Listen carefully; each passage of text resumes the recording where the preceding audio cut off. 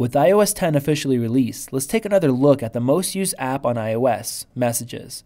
Starting off with emoji suggestions and replacement, since the launch of iOS 10 beta in July, I've been using more and more emoji because of this useful feature. As you're typing, emoji suggestions will pop up and you can either replace a word by selecting the icon or hit space first to add the emoji as an addition. When you're done typing, open the emoji keyboard and any word that can be replaced will get highlighted. Just tap on each word to auto-replace it. Once you're done typing, hold the send button if you'd like to send your message within a dynamic bubble. Choosing invisible ink will hide your message until it's swiped over, which will show the message just long enough to be read.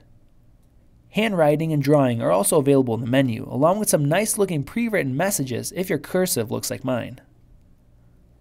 The new image browser will get lots of use, with a ton of great options to search and choose from.